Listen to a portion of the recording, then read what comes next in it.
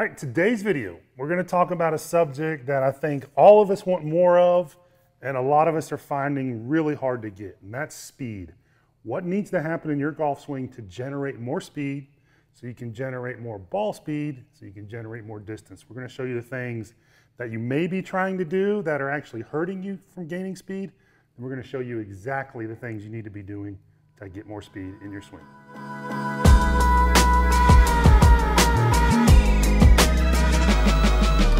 All right, Sean, like we do in most videos, let's go through a couple of these.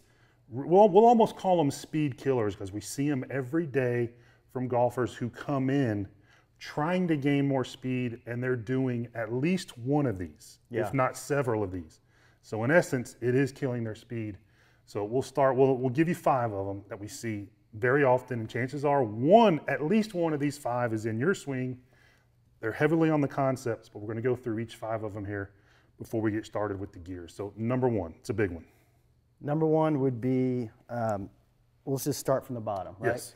No lateral motion starting back, like trying to not sway at all starting back. Right, and we see this all the time, like right? Freezing.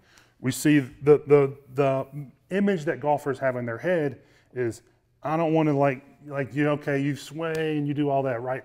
That turns into, not wanting to do that turns into 100%. Doing that, thinking they're keeping the center of this belt buckle, right, still, but my hips are actually moving way forward. Yeah, what he's doing there, that is 100% a speed killer. Bad. It's a shot killer too. Yeah, so if you're trying to hold them completely still laterally and start the backswing, you're leaving out all this motion that can help you get things moving in the right direction, also start tilting your hips, which is real important when we get to how to add speed. Right, we're going to show you a gears here in just a second of what should happen with this. Yeah. Okay, so that's number 1, trying to kill your lateral motion. So we've got our Pro and our AM here. And just a reminder, all the data we're showing is from real golfers making real swings. These golfers get suited up with 32 markers placed at key locations across their body and club. This allows us to see exactly what's happening during the swing. We've also removed the club and ball so we can make our golfers as large as possible. But these are real swings. Got to emphasize that. These are not practice swings. These are real swings. We want to highlight a couple things here on the screen. 1, the sway numbers you see here at the top are going to give you real-time location information of where each golfer's center of pelvis is moving. Positive number means the pelvis is moving laterally towards the target. A negative number means it's moving laterally away from the target. Next, we're using these small rotating balls to track each golfer's center of pelvis movements so you can see where they start and where they move to. And finally, we put a thin white line behind their left heels. If you've seen our Pros versus AMs video on hip rotation and early extension, you know how important it is to not have a lot of your rear end behind this line. And as you can see here, our AM is in a very prototypical amateur setup with a lot of his butt behind that line. That's going to create an issue for him right off the bat. As these guys start moving, you're going to see 2 completely different movement patterns. And these are 2 patterns we see every day. The Pro is moving his pelvis to the right or away from the target as he rotates back. The AM is moving his pelvis forward as he rotates back. We're only taking these guys to the end of their takeaways or when the club shaft is parallel to the ground. At this spot, our Pro here is right on a Pro average of about 1.2 inches of movement away from the target at the end of his takeaway. Our AM has also moved 1.2 inches, but he's moved in the complete opposite direction. Anytime there's an opposite movement from what good players do, it's something you'll probably want to correct. Because our AM was told that sliding was bad and he should avoid that at all costs, he thought and felt he was turning with a centered pivot. He felt he was turning around the middle of his hips, but as you can see, it wasn't the case. Moving laterally in the golf swing, whether you want to call it sliding, swaying, lateral movement, however you want to describe it, is not bad. It's when it's done and how much it's done, that's what creates the issues. Anything good can be overdone. So here's a great way to know if you're moving correctly to start your swing. Place an alignment stick outside your right leg like we're showing here. Swing the club to the end of your takeaway when the shaft is parallel to the ground. If your hips have moved away from that alignment stick, you're moving your pelvis in the wrong direction as you turn. Instead, you want to see your right hip move into that stick a bit like you see our Pro here doing. Doing this correctly will help set up your backswing for a dynamic and athletic downswing. All right, Sean, number 2. And this is one that we both did when we were younger. Yeah. We both have bad backs now. I built a little contraption trying to, Yes. so I could do this one. I had a guy who was helping me with my swing. He wasn't an instructor, but he was a really good player, right? You know, when you're younger and you go to like, okay, this is the best player at the club. Yeah. You get help from him and, you know, you think it's gold, right? Told me to envision both of my knees in a cast. That sounds bad. Right? And I did. I was pretty darn athletic when I was younger, and I could do that, and I got this. I aged really quick trying that, but we see that all the time. Yeah, so exactly. And I was trying to basically, if you put a shaft down like this across my knees, I was trying to not change the knee flex at all, Right. with either leg. Like I was thinking that one was okay to come in, but I didn't want him to change this way at all, which we know now is just dead wrong. Trying to hold this lower body still and crank the upper body. Yeah. One, you're going to be most likely going to get what we just saw on number one. Like the hips are going to turn level and move forward. That's going to tilt the upper body back. You're going to get in a world of hurt as far as generating speed, and maybe a world of hurt as far as pain goes. No, absolutely. I think that one really can do a number on your back, and I can speak to that. Yeah, so let's take a look at gears, what we see good players do, what we see fast players do with regards to this. Despite being a simple and straightforward movement, knee bend is something we see cause problems for both pros and amateurs. When and how much the knee bends has a big influence on what happens above and below it. So let's look at what happens in a good knee bend pattern. Notice how our pros' knees start changing their bend right away. We often see AMs trying to hold their knee bend until late in the backswing, which isn't something we see in great swings. By the time he reaches the top of his swing, his right knee has lost around 10 degrees of bend, while his left knee has more than doubled its bend. Depending on how much knee bend you have at address, we typically like to see a 5 to 10 degree loss in right knee bend with at least a doubling in the left knee. The reason for this is it creates a tremendous advantage for you in the transition. When the right knee straightens, it raises the right hip. When the left knee doubles its bend, it lowers the left hip. That combo puts you in this powerful downhill position at the top, which allows you to really leverage the ground in your downswing for a serious boost of speed. And that brings us to the arrows you're seeing here. We're able to measure the amount and direction of force the golfer generates under each foot during the swing. The blue arrow is the force generated under his right foot, and the yellow is the force generated under his left foot. Here at address, the forces are fairly balanced. As he starts moving and his knees begin to change their bend, you can see how that affects the amount and direction of these forces, each playing a big role in his rotation and his lateral move. It's in this area of the backswing where we typically see great players create the largest amount of force under their right foot. This is where the golfer is using the ground to brace against that movement created off the ball in the takeaway. This is the dynamic starting point for the downswing. Now, by contrast, a common amateur move we see is this right foot spike late into the downswing as the golfer is trying to push off late to get to their left side nearing impact. Learning to bend your knees correctly will allow you to create a dynamic start to your downswing, which is a great and easy way to add a bunch of speed to your swing. All right, so for number 3, and these are kind of building in sequence as they show up in the lesson tee in popularity, right? This one is just turning in the backswing, unlimited at all costs. Like I'm just going to rotate my body as much as possible, thinking that wind up will just be magic on the downswing. This one's terrible. I mean, Yes, I see it is all terrible. the time. What the golfer normally does is like, I'm going to max out my turn. They stand up, and one of the reasons they stand up, it releases the body angle, so it allows them to turn more. So not only are they turning more, they're losing all these great kind of hip tilts and body tilts that they need to make a decent golf swing. So by trying to do that to get more speed, not only are they ruining the motion or the plane of their swing, right? They're going to slow down because it takes too much time to get that back to the ball, and you can talk about that. So they're going to do one element of the swing at the sake of about 5 other elements. That's right. That are very important for producing speed. So you're like robbing Peter, and you got to pay Paul, Mary, John, and Tim on the downswing in the quarter of a second. You always wind up short. So if you think about this aspect of rotation as far as timing goes, okay, like a good range of motion, which is how much you can rotate from the top of the swing to impact. right? That quarter of a second, a good range of motion is 80 degrees. Most normal golfers are somewhere around 70. A few really flexible, young, flat-bellied pros are around 90. So kind of a conservative range is that 75 to 85 in a quarter of a second. What we see golfers in their 60s do, in 70s in some cases, 60 to 65 degrees of rotation because they're standing up, they've got the club wrapped around them, they think this is going to be speed. Now, the best they can do is get about 10 degrees open with their hips. And again, the clock face, the 1 minute mark is 6 degrees, so just a little bit more than that. The chest is closed, the shoulders are really closed, and you've seen this guy on the range, he's coming through impact like that. Because he has to. Any thought of unlimited rotation, you can't cash in on it by impact because you're going to be closed and you're going to have to give all that up by throwing the loft and just throwing the club head at the ball. Yeah, so there's a way to turn correctly that you can still feel like you're making a big enough turn, right, but you're putting the body in the right position to do it. That's so much more valuable to generating speed.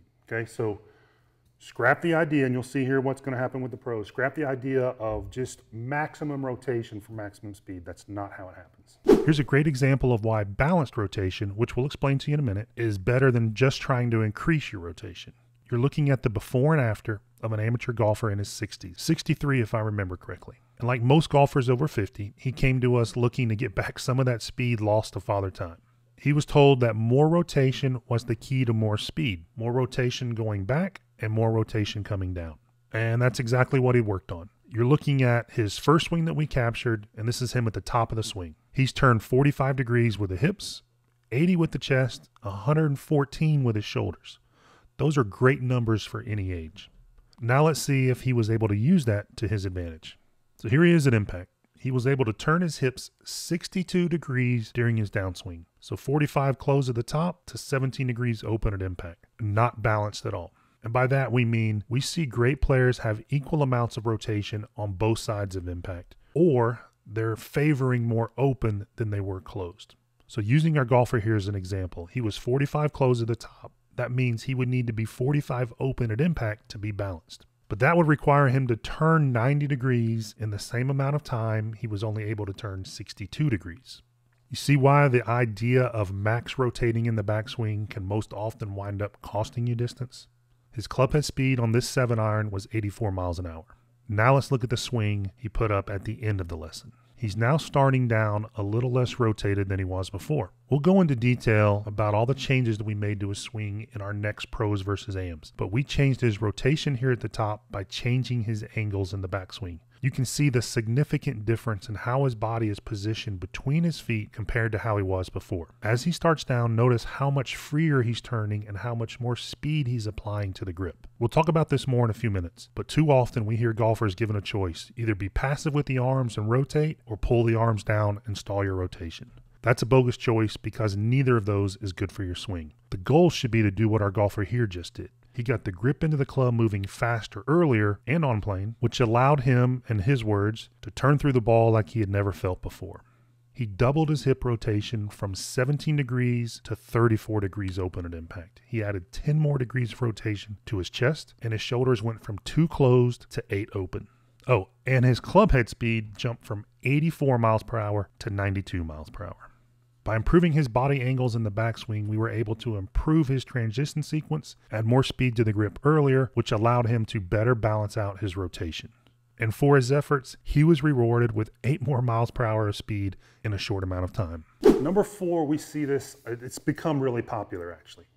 It's the idea, if you remember back the old X Factor days where you would have golfers, it goes with our point number 2, it's that holding all this, creating this X Factor in the backswing, that eventually turned into trying to create X Factor stretch in the downswing, where golfers are now trying to hold the shoulders, fire the lower body, and try to keep that, kind of stretch the rubber band idea. Yeah.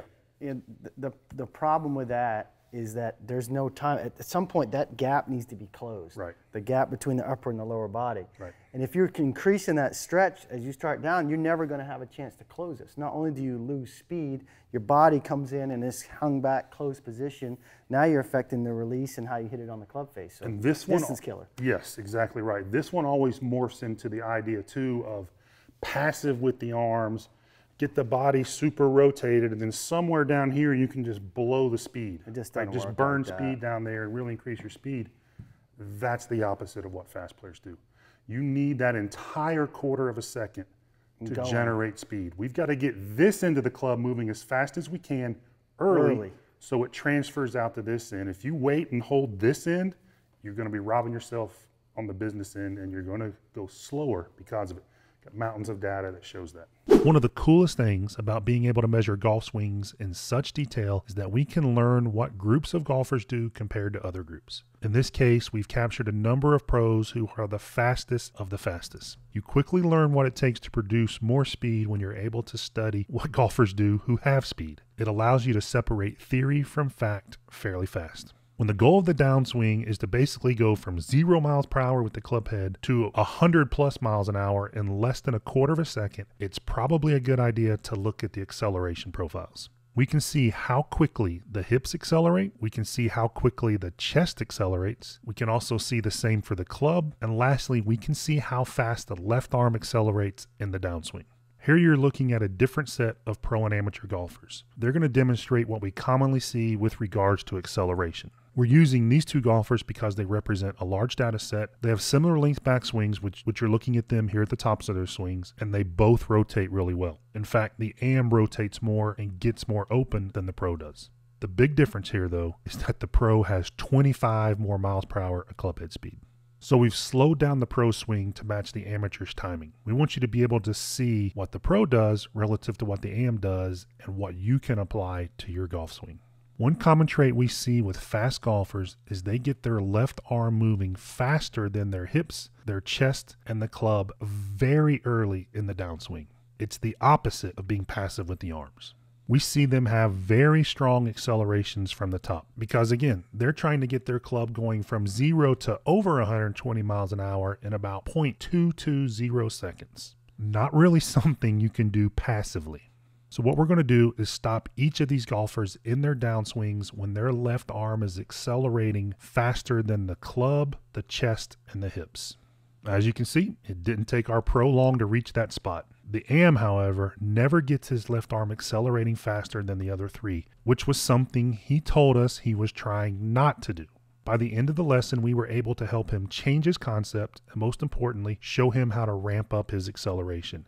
How you can change those accelerations like he did is something we're going to share a lot more about. All right, so let's have a little fun here with our number 5 speed killer, which is oversimplification.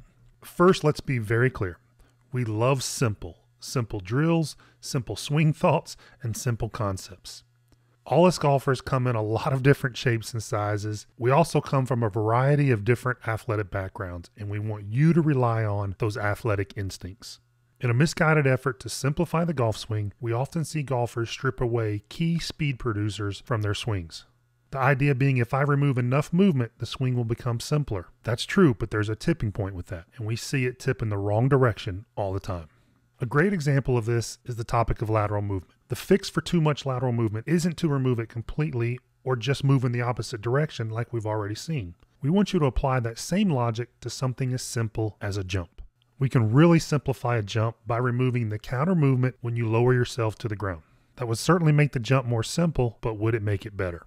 Of course not. If you're tired of not swinging with the speed you know you're capable of, start by removing these 5 speed bumps from your swing. Most golfers will have at least one, you might have a couple, or you might even have all of them. Whatever the case, just know it is fixable. You absolutely can increase the speed you have now with the body you have now. We get to help golfers do it every day.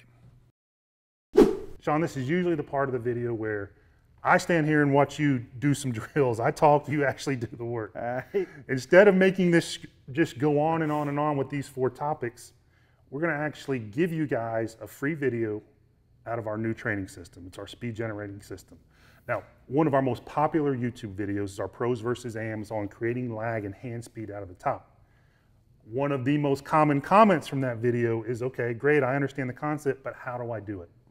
This training series will show you exactly from start to finish how to do just that. And we're going to give you guys a free video out of that we use all the time in lessons that will have you hitting the ball farther, have you hitting the ball with more speed And how much time does it take typically? You know what, 5 minutes maybe if I get them to do the drill. We've seen it. We've seen 7 miles an hour in 5 minutes. Typically, way less than a normal golf lesson. You're going to be adding a decent amount of club head speed to your golf swing just by following what's in this free video. Yeah, this drill kind of encompasses all the things you need to add in speed. Right.